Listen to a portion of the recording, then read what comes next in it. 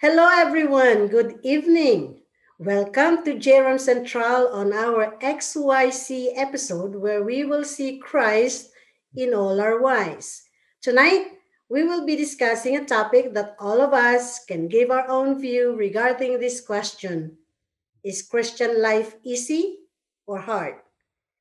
If you are to answer this question, where are you leaning on? Is Christian life easy or is Christian life hard? Or is Christian life easy and at the same time hard? Please let us know your thoughts and comments below on the comments section. We want also to learn from you. For tonight's episode, we will explore these two verses in the book of Matthew that is seemingly contradicting.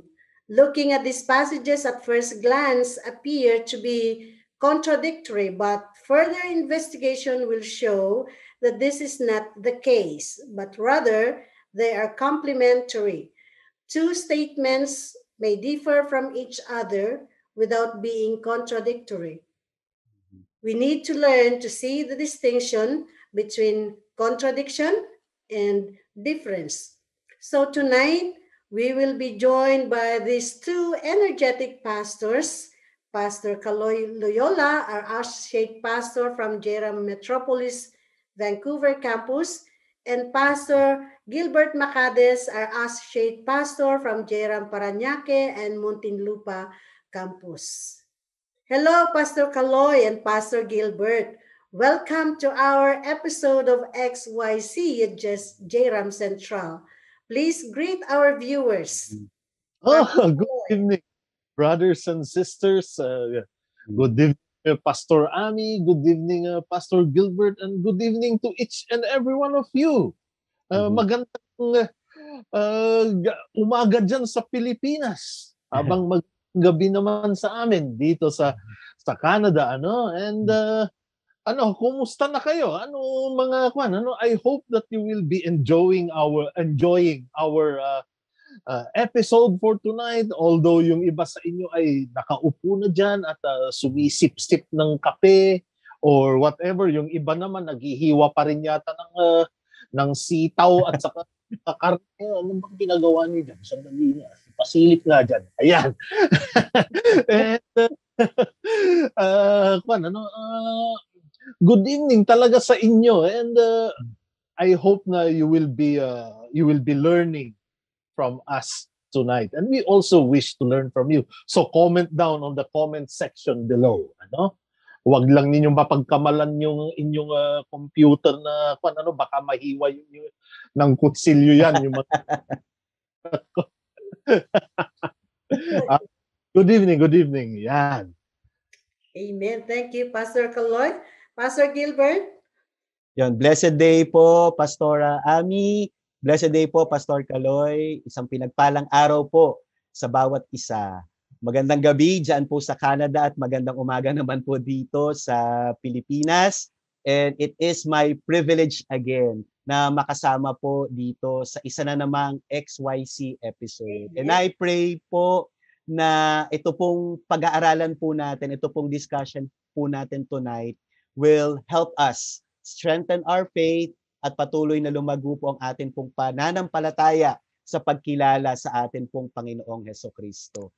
At tunay nga na patuloy na maging masigasig po tayong pag-aralan ang salita ng Diyos. Yun, magandang umaga po ulit at magandang gabi sa bawat isa. Praise God! Thank you, pastors, for your time and effort to be with me tonight. And I hope that you are already excited for our exchange of ideas and insights regarding our topic for tonight.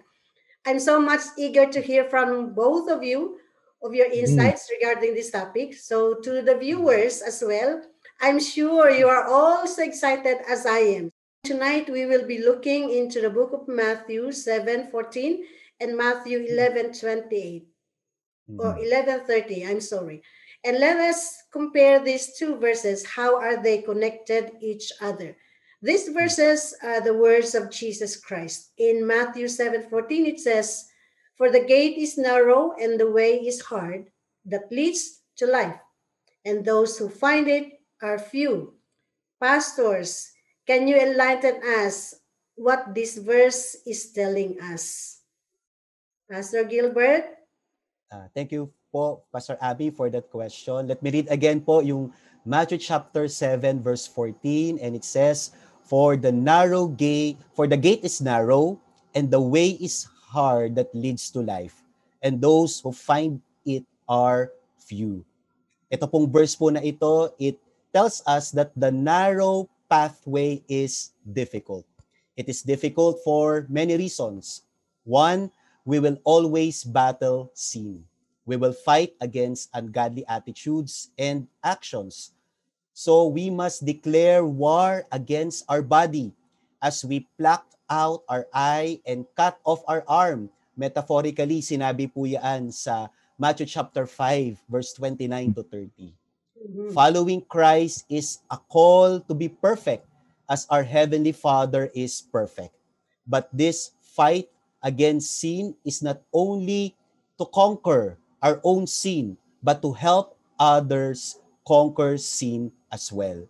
Makikita po natin sa Matthew chapter 7, verse 1 to 6, Christ calls for his disciples to help others to take the specks or splinters out of their eyes.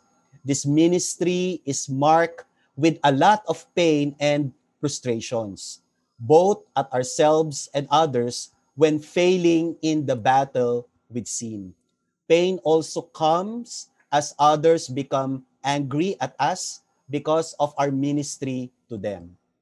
As mentioned, the narrow pathway is also difficult because of the hate and persecution we will commonly experience. Mm. In the last beatitude na sinabi po ng ating Panginoong Yesus in Matthew chapter 5 verse 10, Christ said that kingdom citizens will be persecuted because of righteousness.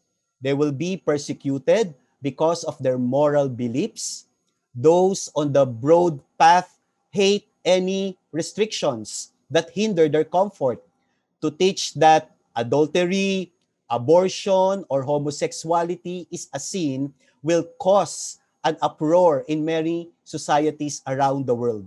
But also, simply because one chooses to not participate in acceptable sins like sex before marriage, drunkenness, and we will experience mockery sa mga believers. It is a difficult pathway, like Paul said in 2 Timothy chapter 3, verse 12. All who want to live godly lives in Christ Jesus will be persecuted. The broad road is easy, but the narrow way is very difficult. Mm. Yun po, Pastora Ami. Yes, thank you, Pastor, for that good insight. Truly, that the narrow way is very difficult because Mhm. it includes denying yourself, right? Yes po. Amen. Praise God. So, Pastor Kaloy, do you have anything to add with it? Yes, in Matthew 7:14, the right context to this is that Christ taught that we are not to expect a majority of people to follow him on the road that leads to life. Uh, we could find that even in John chapter 6, that many disciples left him because he's been teaching something very, very hard. Mhm. It will, they will not follow because of that one. It's hard. Who can follow this? Sabi nga nila eh. Mhm. Who can do this?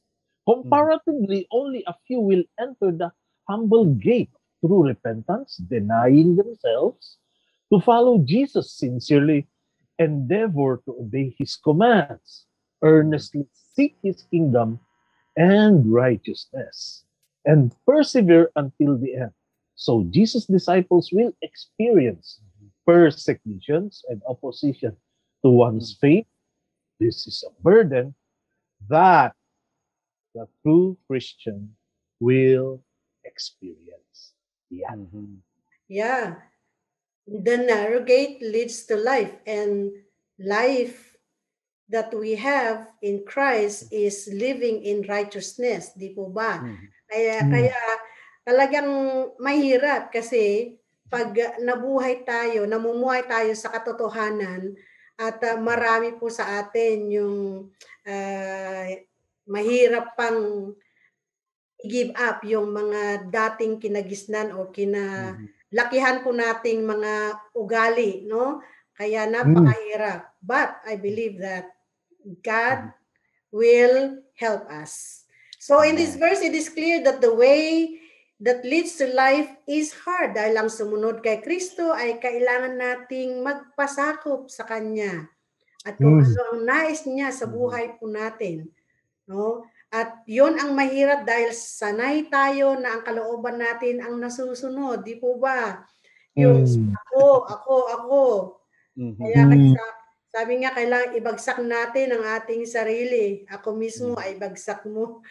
No? So, yung mga nakaugalian nating ginagawa na taliwas sa kalooban ng ating Panginoon ay mahirap i-give up. Mhm. Kaya nga, ang sabi ng Matthew 16:24, then Jesus said to his disciples, whoever wants to be my disciple must deny themselves and take up their cross and Mhm. follow me. So when Jesus said earlier that the path to life was narrow and Mhm. difficult, he was speaking of how the unbelieving world sees the Christian life. So to them, it means Mhm. giving up earthly pleasures and taking on things like persecution. Mhm. It says in John chapter 16, verse 33. Kaya Mhm.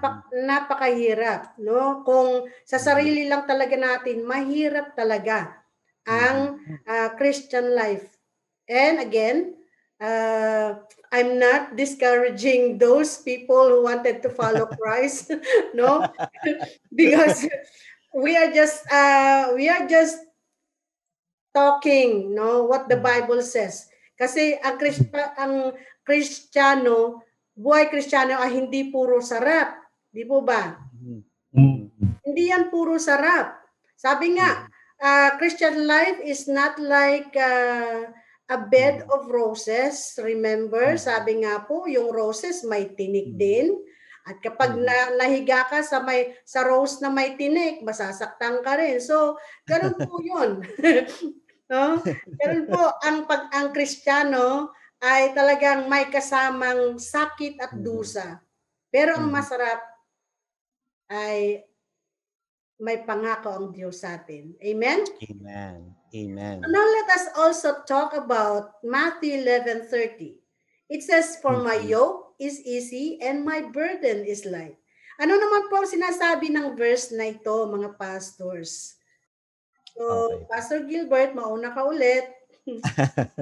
Sige po. Thank you po, Pastor Ami. Yun po. Let me read again po, Matthew 11:30. For my yoke is easy and my burden is light.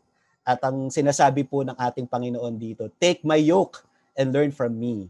But if what He promises us is rest, why does He tells us to put on His yoke? A yoke is placed on a beast of burden in order to do some work. Is Jesus offering us rest or work? That is precisely the question Jesus wants us to ask. What work must we do for Him that Mm. supposedly will give us rest? Makikita po natin sa John chapter 6, verse 29, this is the work of God, that you believe in Him who He has sent. And He said it in John chapter 15, verse 4, abide in me, like a branch in a vine. Believe and abide. That really is all the work God requires of us. Faith, believing and abiding is resting on the hopeful promises of God. That is the yoke Jesus calls us to put on. And what is happening here is a yoke exchange. In the cross, Jesus takes our inconceivably and unbearably heavy yokes of sin, condemnation, and penalty, and offers us in exchange the easy yoke and light burden of simply trusting Him. He does all the work and gives us all the rest. And his work not only fully addresses our sin problem, but also provides the supply of every other need we will ever have. Katulad po ng sinabi ni Pablo sa Philippians At, chapter 4, verse 19. Mhm. All we are required to do is trust Him. Mhm. Magtiwala po tayo ng lubusan sa ating Panginoon. And if that wasn't enough, in becoming human and dwelling among us, Jesus makes it possible for us to learn from Him how to live by faith. That's why the author of Hebrews tells us to, sa Hebrews chapter 12 verse 2, ang sabi po doon, look to Jesus, the founder and perfecter of our faith, who for the joy that was set before him endured the cross, despising the shame, and is seated at the right hand of the throne of God. Believe, abide, and follow in his steps. That's the light yoke Jesus calls us to put on. It is the only yoke in existence that gives us rest for our soul. Yun po, Pastora Ami. Thank you, Pastor Gilbert. Pastor Kaloy, anything to add? Yeah. Yeah. Ano, while I was listening to Pastor Gilbert, medyo na-mesmerize ako sa kanyang explanation tungkol dyan. Ano, ako na, you know, believer ka man o believer ka man o non-believer, lahat tayo, lahat ng tao daranas ng paghihirap. Yes po. Di mas maganda na lang na nakikristo ka because kung nakikristo ka, may katulong ka. Amen. Yung mga walang Kristo, sige nga, lahat ng tao daranas. Bakit itong COVID-19? Anong nangyari? Lahat tinamaan. Yung lahat na experience. Hindi man lang tinamaan. Kung hindi ka naman nagkasakit, pero yung pag-aalala ka na magkasakit ka, naranasan ng lahat ng tao yun. So, we are all equal. The rain pours down on us. Equal lahat. Yung kwanyan. So, for me, if you are in Christ, sa Matthew 11:28-30, it says, come unto me, all of you who are weary and burdened, and I will give you rest. Amen. Wow! He now frees you from your insurmountable burdens of the opposition. Yeah. And gives rest and peace plus assurance of his help to lead you through life. What trials and cares you carry will be borne with his help and grace. Sarap dito. In Hebrews 4:16, it says, let us then approach the throne of grace with confidence so that we may receive mercy. Yung unbeliever ba may mercy? Siguro baka nadamay lang dahil may mercy siya sa kabahay niya na believer, nadamay tuloy siya. Pwede gano'n. But actually, we may receive mercy and find grace to help us in our time of need. Taking the yoke, Jesus is just like asking him now how to overcome, how he overcame his struggles. Nabubuyoy tuloy ako. And taking it as an example to overcome ours. Because pinagdaanan niya siya nga, Diyos, pinagdaanan niya. Kita niya. So that through his help, we will find out that it is easy and the burden is just light. Amen. All right. Yeah. Hallelujah. Thank you, pastors, for that very insightful ideas that you have shared about these verses. So it says, my yoke is easy and my burden is light. So Jesus told us that the way to heaven is hard in Matthew 7:14. But how does he now tell us his yoke is easy and his burden light? Well, according to Matthew Paul's commentary, it is easy considering that we do it not in our own strength, but by the assistance from God. it is also easy as we are by the love of God constrain us to do our duty. So we are freed from the strictness of the law. It is easy and light as it is a course of life highly consonant to our Mm. once Amen. delivered from a bondage to passion. So I believe without going back to Matthew 11:28 until verse 30, when it says, "Come to me, those who are heavy laden or heavy burden." So those burdens that we have, God is inviting us, or Jesus is inviting us to come to Him. Amen. So that we can have rest. Why? Because He's saying that His yoke is easy. So every time that we are having trouble with all those burdens in life, God's invitation for us is available. So we can come to Him. That's right. And That's He right. will make our burdens light. And we will travel lightly in this life that is full of difficulty. Amen. Amen. Amen. So now that we have talked about these verses, let me ask you this question. What do you think about the expectation of unbelievers of a Christian life? So anyone can answer this question. Pastor Gilbert, do you have anything to say? Yes po, Pastora Ami. Sa mga nakausap ko po, ang sabi po nila, it is hard. Mahirap daw po. Kasi po, because you need to give up so many things, marami kang kailangang i-give up. Especially the things that makes you happy. It seems that you need to give up your happiness. Kaya talagang sinasabi nila na mahirap. Kasi hindi na nila magagawa yung magpapasaya sa kanila. May nagsabi din po na mahirap kasi it will cost you so much. Mawawalan ka ng kaibigan, yun, iiwasan ka ng mga kaibigan mo, and you will lose your freedom to do what you want. You must need to live with biblical rules. Kaya sinasabi po nila sigurong mahirap kasi nga ayaw nilang matali o makulong sa mga rules. Yun po, Pastor Ami. Amen. Tama ang sinabi mo, Pastor Gilbert.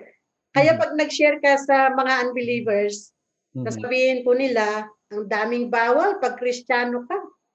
Dahil nga, ayaw nilang mabali ang kagustuhan nila. Ayaw nilang mapakialaman sa kanilang mga ginagawa. Di po ba? Kasi kapag tayo po mga Kristiyano, we are expected to follow and obey Christ. Di po ba? Kasi yun yung tunay na tinatawag na Christian life. Pag sinabing Christian life, mamuhay tayo ayon sa pamantayan ng ating pong Panginoong Hesus. Di po ba? At pagka hindi tayo sumunod doon, so hindi tayo masasabing tayo yung mga Kristiyano. Kundi ang sarili nating batas ang ating sinusunod. No? So, kaya but I believe that tama ang sinabi mo, Pastor, no? Ang mga unbelievers ay talagang they're so much yung observant of what we are doing. And I believe na yung mga bagay minsan na naobserbahan po nila na bago sa buhay po natin, at yun minsan ang ayaw nilang mangyari sa kanilang mga buhay, no? Kasi kaya niyan kapag ka umiinom. Eh pagka nagka-Kristiyano ka, sabi na, uy, bawal na uminom. Bawal ng manigarilyo, bawal magsugal, bawal magbabae. No? Actually, sabi nga, sa Bible naman, wala namang sinabing bawal, no? Kumbaga, only yung mga may sinabi po sa Bible that everything is permissible, but not everything is beneficial. So, yung mga bagay na beneficial sa atin, yun yung nais ng Panginoon na mangyari sa buhay po natin. Amen po. So, praise God. So, but I'm going to ask this follow-up question, Pastor Gilbert. What is your expectation of a Christian life personally? Thank you po, Pastor Ami, for that wonderful question. At napakaganda po ng tanong po ninyo dahil binalikan ko yung journey ko po as a Christian. And personally, my view of Christian life is about knowing God, ang pagkakilala sa ating Diyos. Knowing God is not just knowing by name, but having an intimate relationship with Him. Katulad po ng sinabi po ni Pablo sa Philippians chapter 3, verse 7 to 8, he said, "But whatever gain I had, I counted as loss for the sake of Christ. Indeed, I count everything as loss because of the surpassing worth of knowing Christ Jesus my Lord. Our life here on earth is a journey, and at the end of that journey is when we find ourselves satisfied with Christ and enjoy Him forever." Yun po, Pastora Ami, ang aking pong pananaw sa buhay Kristiyano, ang pagkakilala sa Diyos. Amen. Thank you, Pastor, for sharing your expectation with us and with all the viewers. So at least we know. Praise God. Hallelujah. So Pastor Kaloy, this is what I asked from you. What are you hearing as well from the unbelievers of what is their expectation also of a Christian life? Have you heard someone? Yeah, yung sinabi nila actually, yung some of them they say it is hard, and then some of them they say it is easy. Actually, they say mas madali na sa inyo because you do not fast for 30 days like we do. You do not do yoga that we do. Yung mga you do not do just like we do. Mas mahirap sa amin eh. Kaya nga, ang kwan dyan, iba't iba yung kanilang pananaw when it comes to the Christian life. Pero yung sa akin kasi, yung pananaw ko is a little bit complicated because, for me, my expectation when I dedicated my life to the Lord is to serve Him. Yun lang yung kwan ko eh. Yung nangyari sa akin. Because if we could fully serve our families by providing for them food, clothing, and shelter, then my expectation to serve God is in a much higher level than them. Ang kwan kasi, kaya sinabi kong complicated, nung nag-join ako ng and attended services sa Assemblies of God Church namin sa Pilipinas for about a year without being born again. Respect that. And I saw how the other believers live their lives. I saw their flaws and their weaknesses. I saw them also rely on God's grace, and that despite of their imperfectness in their struggles to please their Lord and Master, they still continue to serve the Lord. So because of that, after a year, I decided to accept Jesus as my Lord and Savior. And it was a hard transition because I didn't, yung matatawag dito na I didn't really expect it to be hard or for it to become like a bed of roses. Yun ang nangyari sa akin naman. So talagang iba-iba ang expectation ng bawat isa sa atin. Ano po? Amen. So talagang makita natin na different people has different opinion when it comes to Christian life based on their relationship in Christ. So, yun po, at maging yung mga unbelievers ay iba din yung kanilang opinion or iba din yung kanilang expectation. Kaya, but based on your expectation, so my question now is Christian life easy or hard? Ayan. Kailangan sagutin natin yan para marinig ng mga viewers natin na talagang Sige po, Pastor Gilbert. Sige po, Pastora Ami, medyo challenging po ang inyo pong tanong. Is Christian life easy or hard? Yun. Para po sa akin, Christian life would be hard if you live by your own strength. Just by thinking about all your problems in a day, napakahirap pa po nun. Yung talagang iisipin mo lang sa buong araw mo, puro problema. Talagang masasabi mong mahirap. Mm. Kaya nga po sinabi po sa Galatians chapter 3 verse 11, ang sabi po ni Pablo, "Now it is evident that no one is justified before God by the law, for Mm. the righteous shall live by faith." Ang mga ginawang matuwid ng ating Panginoon ay dapat mamuhay sa pananampalataya. The Mm. Christian life is supposed to be a life lived by faith. It is by faith that we enter into the Christian life. And it is by faith that we live it out. When we begin the Christian life by coming to Christ for forgiveness of sin, we understand that what we seek cannot be obtained by any other means rather than by faith. We cannot work our way to heaven because nothing we could ever do would be sufficient.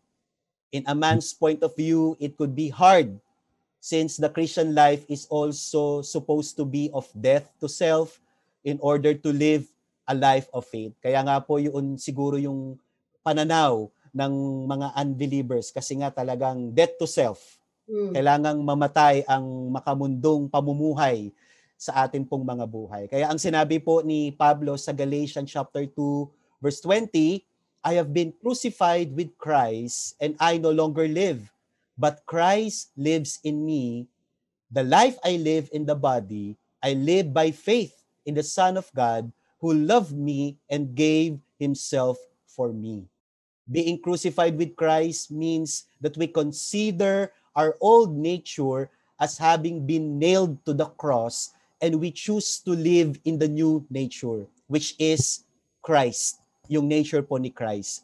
He who loved us and died for us now lives in us. Ito pong namatay sa krus ng Kalbaryo na nagmahal po sa atin at namatay para sa atin. Siya ngayon po yung namumuhay sa atin.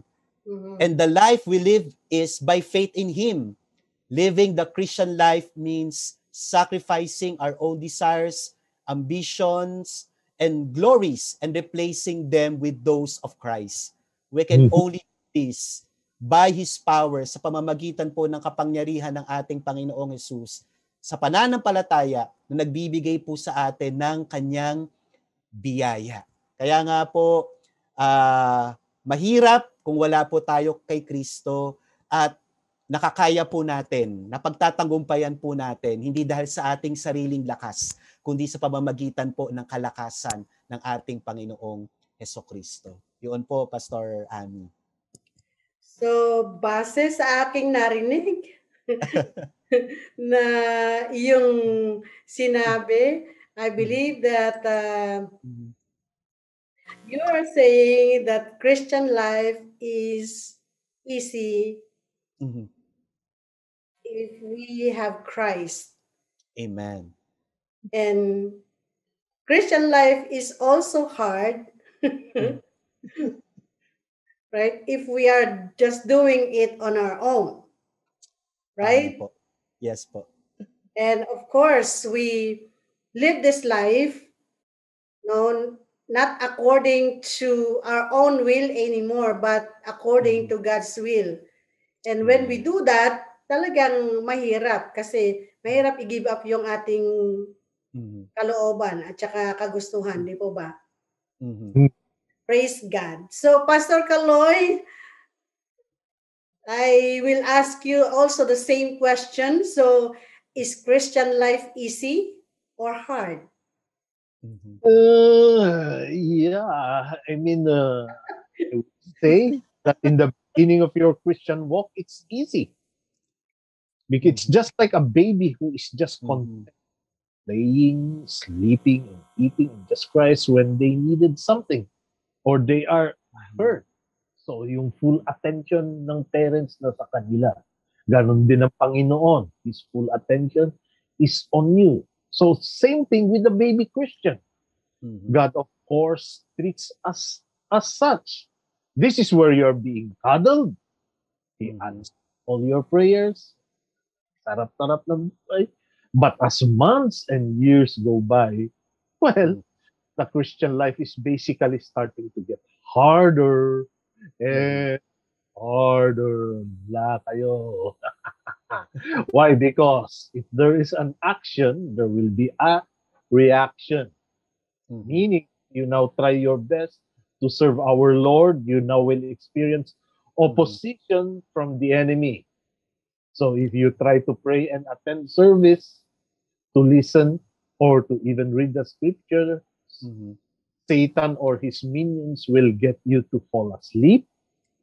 He will try to, do things. He will try to, and if you try to witness to your friend, your enemy will bring maybe other friends to oppose, or he will create situations just like a phone call for you or for the one you are witnessing to. Or Satan will create diversions and distractions just as you will not be able to share your faith. Yun na yung opposition. Remember in John 10:10 that the enemy comes only to steal, to kill, and destroy. That is all he does.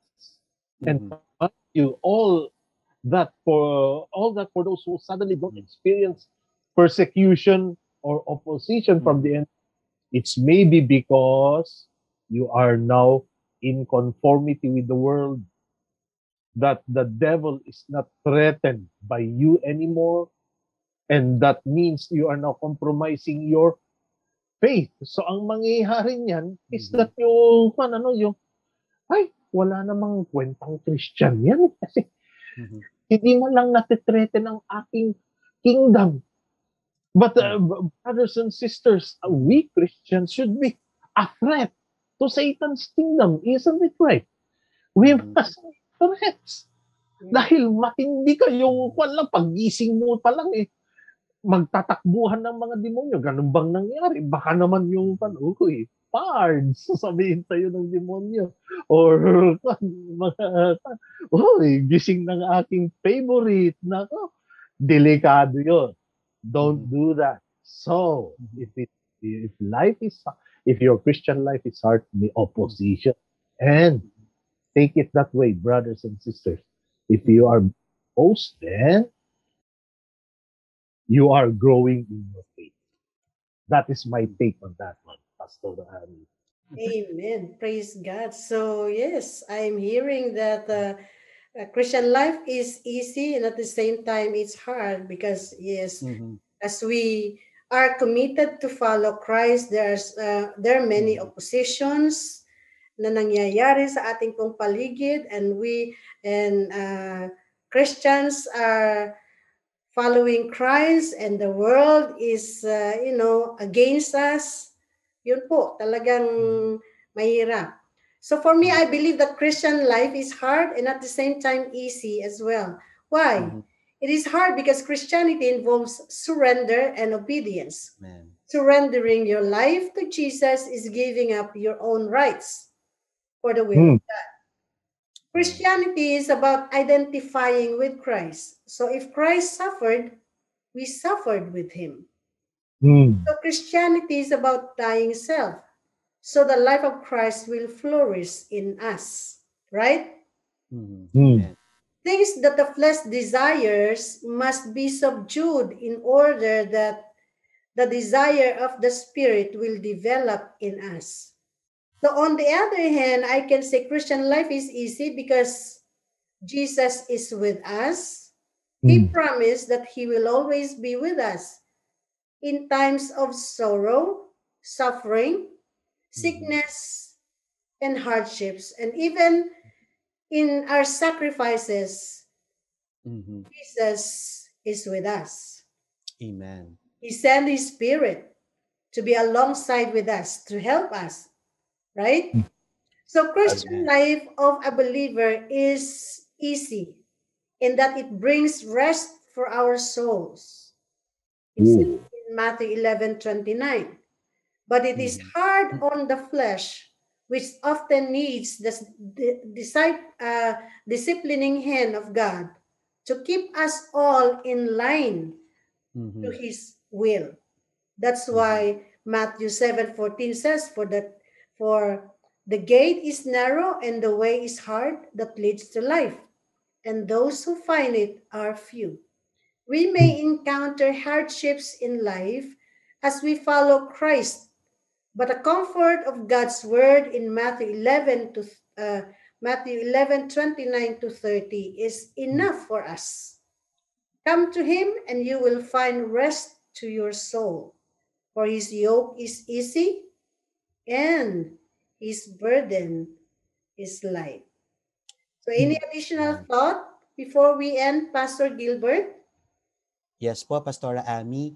Balikan ko lang po yung sinabi po ninyong verse in Matthew chapter 7 verse 14. Mm, Ang sabi po doon, "For the gate is narrow and the way is hard that leads to life, and those who find it are few." mm, Sinabi po doon na ang narrow gate, itong way na to is hard, but this narrow pathway leads to life. mm, Though difficult, this pathway leads to life. In fact, to enter, it is to experience new life.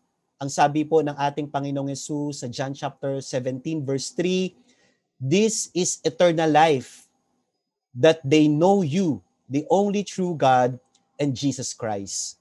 Kingdom citizens, though hated and mocked by the world, have a greater quality of life because of intimacy with God. mm. There can be peace in the midst of a storm, Amen. joy in the midst of hardship. Ang Yes. sabi pa po ng ating Panginoong Yesus sa John chapter 10 verse 10, "I came that you may have life and life more abundantly."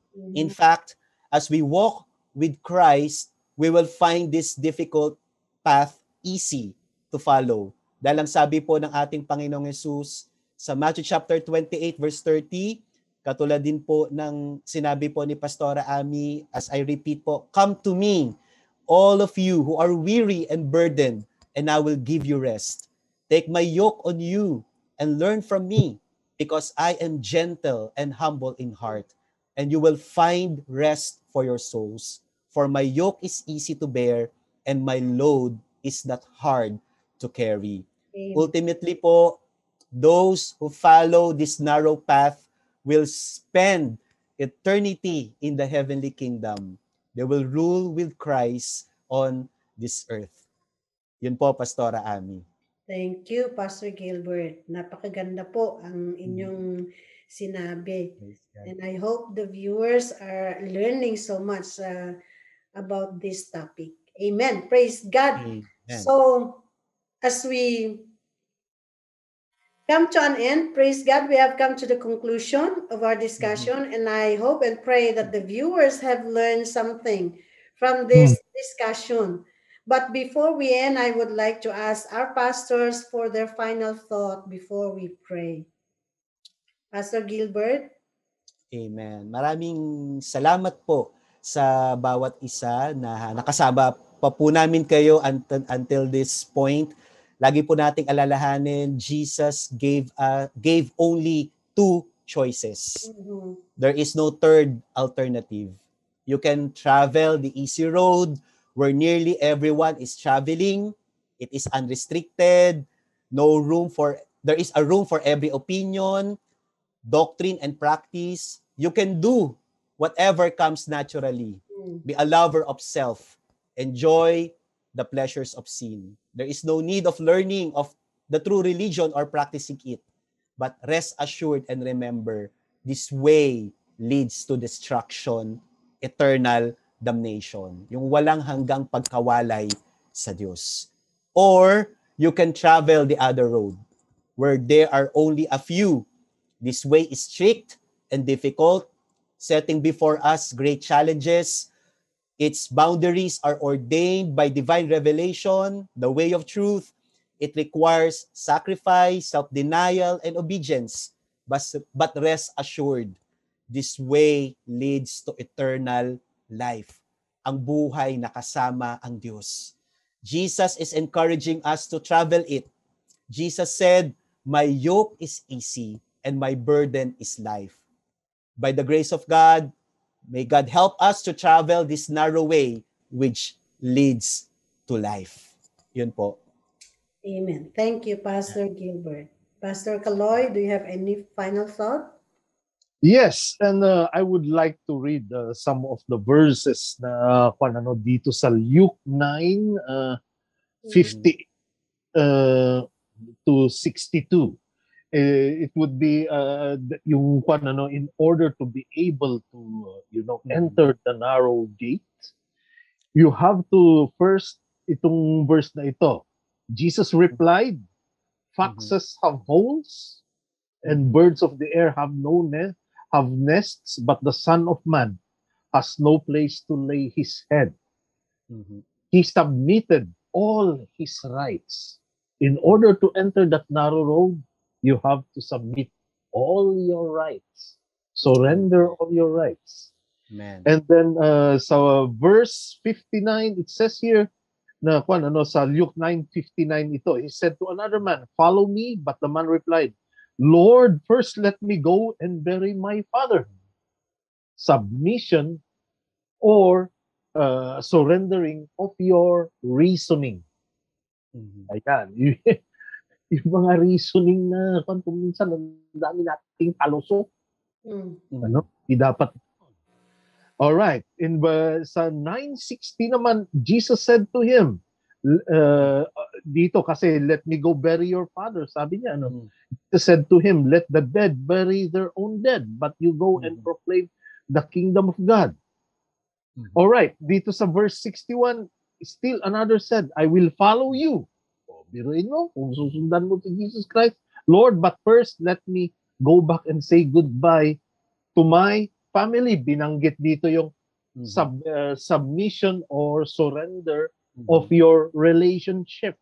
The surrender dapat pati relationship. Ang dami mong iso-surrender in order to enter that narrow path. You see?